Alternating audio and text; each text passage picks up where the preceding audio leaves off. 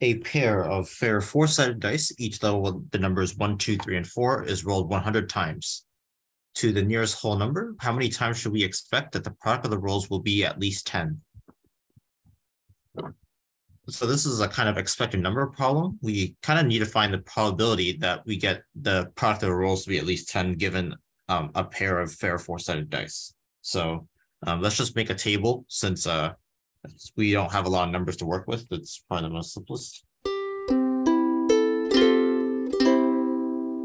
Let's just multiply these numbers together. These are just one-digit numbers. You get 1 here, 2, 2, 3, 3, 4, 4.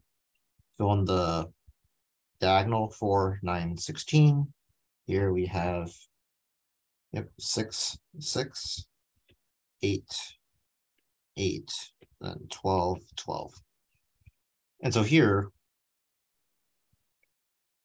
these are the numbers that are at least 10, 12, 12, and 16. So this probability from here is 3 over 16. Right? We just need to multiply that by 100 to get our expected number of rolls. Here we get 300 over 16.